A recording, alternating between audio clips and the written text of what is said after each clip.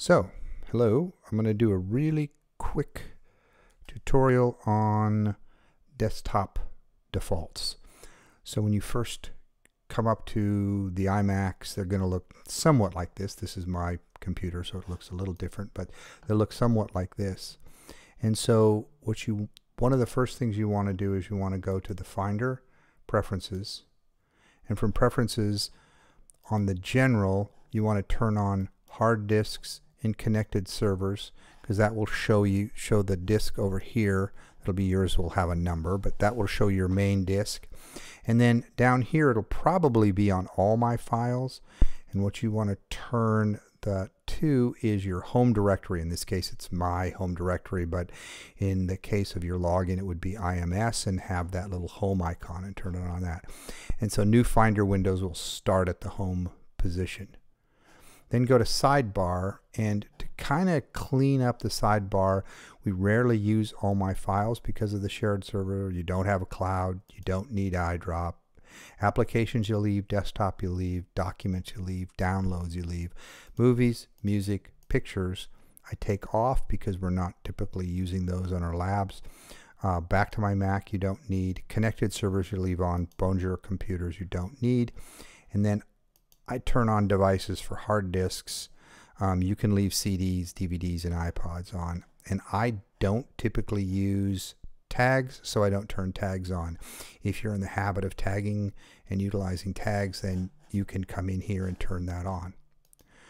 Then the next thing you want to do is you want to go over to the Apple icon, down to System Preferences, and bring up System Preferences and start at the mouse. And what you want to do is turn on the right click. So you turn to secondary button here, so you have primary button on the left side and secondary button on the right hand side. And this little gridded pattern, you go there and that takes you back to all.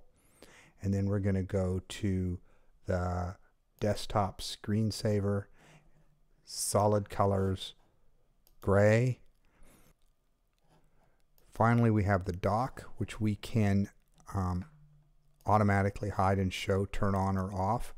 I prefer to have that automatically hide and show the dock turned on so that the dock won't come until I drag down to it. But if you want to set the dock up initially, you can turn that off in Systems and then drag the icons to the dock that you like if you use dock as opposed to keyboard equivalents or menu access. There's a picture, a graphic loaded into Canvas that gives you a standard dock setup that you can use. This is just the dock that is set on my laptop. One final note about desktop setup. Think of the desktop as a temporary storage space. Don't get in the habit of leaving things on the desktop. It's fine to store stuff to the desktop on a temporary mode, but when you get ready to leave and log out of the lab, make sure that you move anything that's on your desktop that belongs to you, either to the trash or to a folder or to a thumb drive or an external drive, so that when you log in, this is the screen you should see, basically gray icon, ready to go. Okay, hope that helped.